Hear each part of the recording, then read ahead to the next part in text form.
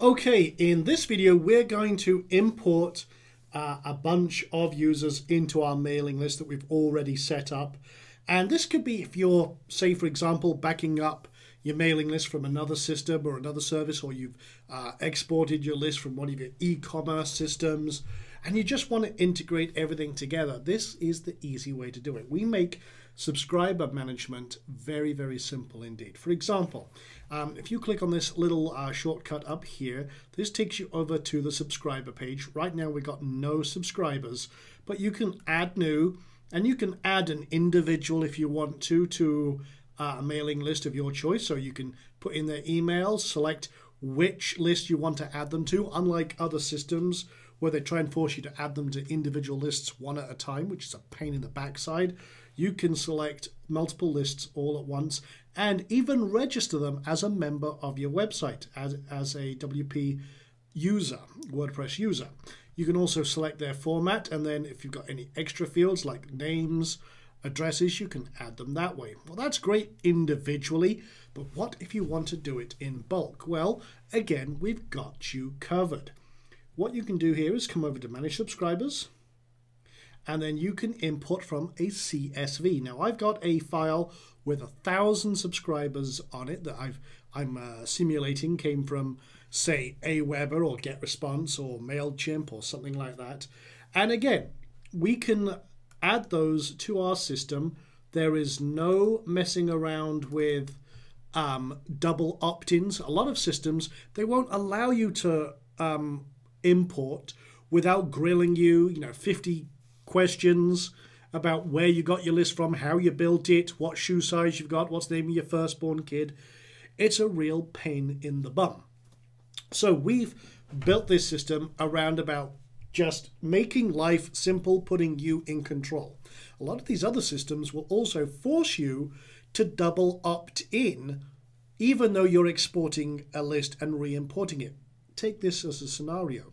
You're moving mails, from one mail service that's been a pain in the backside, and you're moving to a new service. Well, what does that new service force you to do? Well, they then, say you've got 50,000 subscribers.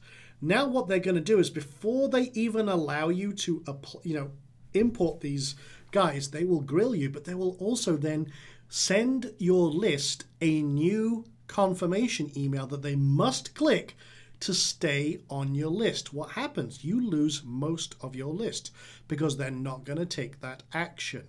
That cripples a business, and it also forces you to stay with different autoresponders. Well, not anymore. Break out of those chains. So what we're going to do is we're going to import these 1,000 people into our test list that we created earlier on. There's a CSV spreadsheet there. That's the format we're using, and you can set what you've used as a delimiter, in this case a comma, and I'm just going to grab the email address because this is only email addresses in this demo, and that's in column 1, and then I'm going to allow this to show progress just for the sake of demo. Now if you're importing a big list, you might want to not do that and let it run its course. The other thing is that if you've got a really, really big list, you also have to be concerned about your hosting, your timeouts of importing and things like that. But then again, if you're running a big list, you're probably on a VPS or a dedicated server anyway. If you're running a smaller list, then you'll be no problem. And you can even break it up into chunks and import them one group at a time. No problem at all. The other cool thing is, by using the Ajax system that we've built in here, we've tried to mitigate that by allowing you to stop and start and restart your import. So for example, I'm just going to run the importer right now, and you can see it says 0 out of 0 failed. That doesn't mean it's finished importing. It hasn't started yet because it's found 1,000 subscribers, but it hasn't started. So you see this button here, start importing, and what happens is it starts going through them very quickly, checking for duplicates, checking to make sure everything is cool, and then it will rattle through that. Now what I'm going to do is, because this is importing right now, a couple of things I should note. Because we have already set up an autoresponder, this is automatically adding them to the mail queue, because remember, we set that autoresponder to go out immediately. So as we're adding all of these people to our list, they're also being added and they're getting that notification, that welcome email. So be aware of that when you're setting up your newsletter, that these people are automatically being now notified at a rate that you've already set. So we're sending out literally our first email right now as we're importing all these people. If you don't want to do this, and send them a notification right now, make sure you set up your autoresponders accordingly, that it doesn't go out to everybody, only new people, and then do that after you've imported your bulk list. So you can see we're already rattling through here. We've already got 600 pretty much verified here. There we go. There's a 600 mark crossed. And again, this is a very, very powerful importer. No restrictions, no double opt-ins, no being held hostage by these third-party services where you've got all of your business tied up. They're trying to cripple you and hold you to their service. You're in control. That's what this is all about. We want to make sure that we give you maximum flexibility, maximum power, and this is an incredible setup to use even if you have a very, one of the third-party services that we've mentioned. This is a great backup procedure as well. So we're almost done. There's the last 10 going in, and boom, we are done. Now, we could import more, or we could now continue to subscribers. And you'll see what's happening here is we've got a list of everyone here, whether they're bounced or not, and automatically, clean out all the bounces. You've got everything set up, ready to go. But you'll notice on the email queue, we've got 472 mails. Now, if I go back to overview, obviously it's queuing all of these people in. And you can see there's on our dashboard here, there's 1,000 new subscribers. And many of these are being added to the queue as we go. So let's go over here. And now I've already done a test run of importing, so it knows that some of these people were already part of an earlier test, because this is part of our test group. But you can see we're already rocking and rolling. It's checking every 2 minutes, sending out 20 emails at the current rate that we've set, and we're ready to go. Now, let's create our first email as well. To do that, just click Create Broadcast.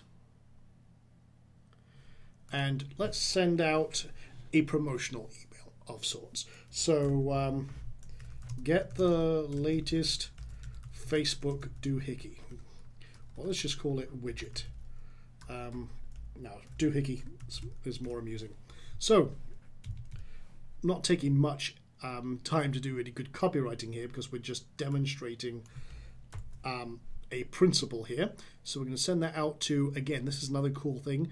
You can select all lists and it automatically updates the subscriber count, how many people are going to get it. In this case, we're selecting all, but we've only got people in one list. We can select the theme we want to use. In our case, it's defaulting to the blues. You can see a quick demo there of that. Again, you can preview everything. And then what we'll do is hi, and then we'll get the first name. Again, we've got that in our list of stuff down here. If I can find, there we go. Insert into editor. That's personalized now. I wanted to let you know about this cool new Facebook doohickey.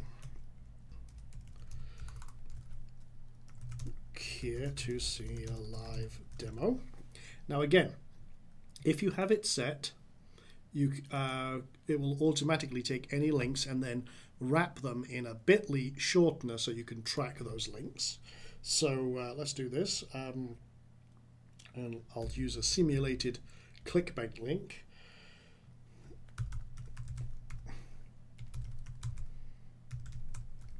The cool thing is that automatically cloaks it with any bit.ly link. So that's the same for JVZoo, ClickBank, ShareASale, any CPA.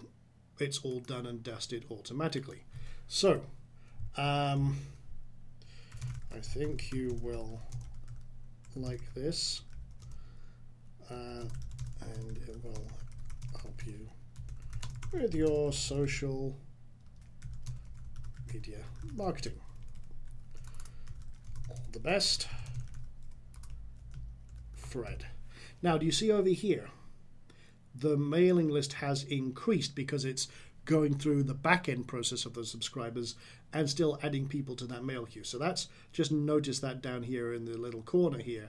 So this really is a very complete system. But there we go. We've got our basic HTML. Now remember, this will create a text version automatically of your email. And then we've got, if you want to, you can add an attachment, just a simple uploader there.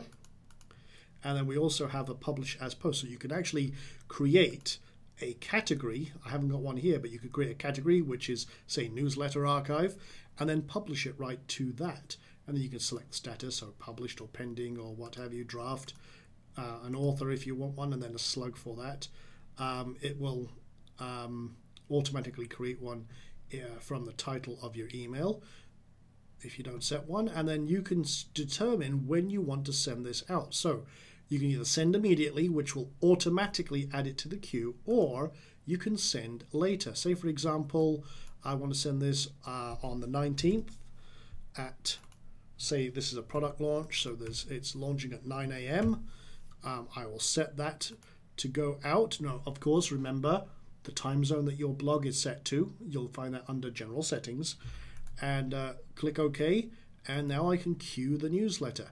Now that won't go out until tomorrow, but did you see the email queue has just jumped up by 1,000 because I'm sending this new mail to 1,000 people, but it knows when those items are due to go out and it will start mailing at that time. So you can see here, for example, here's all of the latest ones. And it says send date. It knows the time and date it's going to send it. So it's going to start going through that list and looking at all the items in that queue to determine what and when. So very, very powerful indeed. And there you go. That is you. Congratulations. You have just set up and sent your first email and your autoresponders are going, and you are now officially email marketing. I'll see you in the next video in just a few moments.